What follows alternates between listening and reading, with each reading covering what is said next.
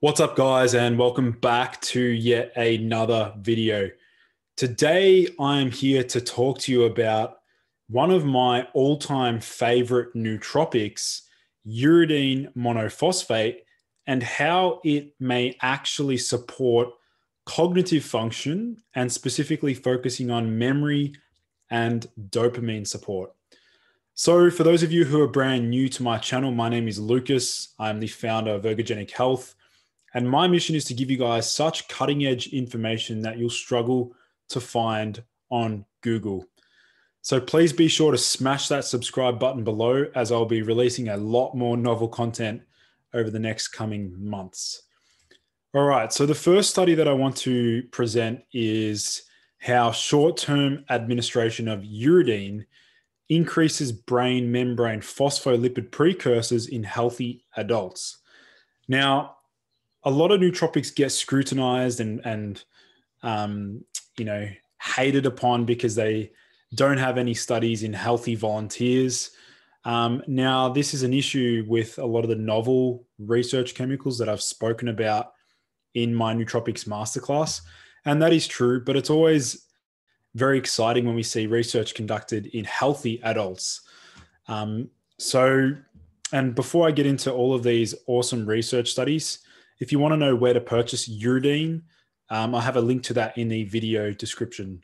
So anyway, this study looked at basically how uridine supplementation increased total phosphomonoesters. So these play a crucial role in preserving membrane integrity, and they play a crucial role in synaptic plasticity and aspects related to cognitive function. So what they found was that uridine significantly increased phosphomonoesters and phosphoethanolamine, it's quite a hard one, over the 1 week period.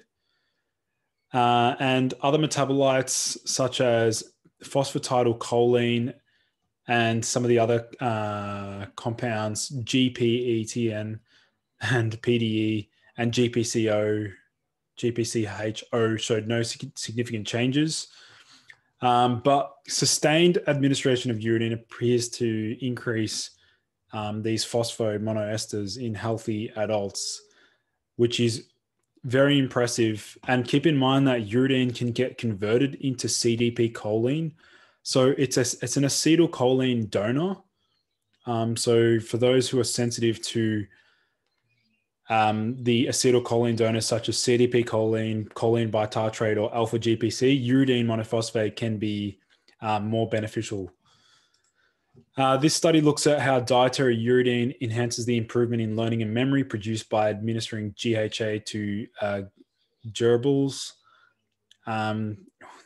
So DHA plus choline improved performance on the forearm radial maze, T maze, and Y maze tests.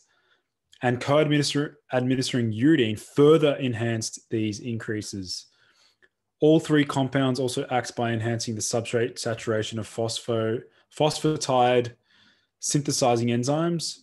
These findings demonstrate that a treatment that increases synaptic membrane content can enhance cognitive function in normal animals.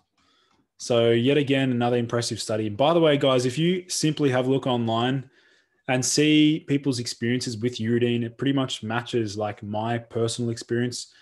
Uridine simply enhances verbal fluency. It improves learning and memory, improves short-term memory, and just makes everything a lot more fluid and coherent, and definitely helps you get into that flow state. So that's a huge plus. Dietary uridine supplementation increases potassium-evoked dopamine release and promotes neurite outgrowth in aged rats. Uridine definitely has a dopamine feel to it. It definitely improves motivation. It reduces procrastination. And what's very important to note is that at lower doses, it's actually stimulating, and higher doses beyond 400 milligrams is actually sedating. So my personal favorite dosage range is between 50 milligrams to 150 milligrams orally, not sublingually. Obviously, this is not medical advice, but that's just my experience. This study was looking at how uridine has a restorative effect in Parkinson's disease by protecting and restoring dopamine transmission. And guys, bear in mind that uridine pairs very well with DHA. So if you're not eating enough seafood, then supplementation may be warranted.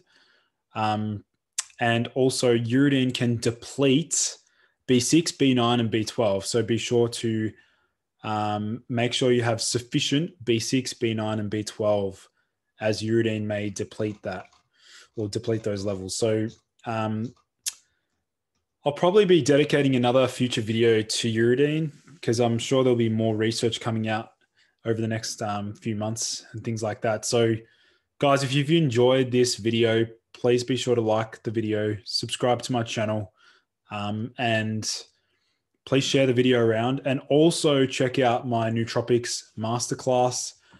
I delve into some of the most underground nootropics that 99% of the population hasn't even heard of.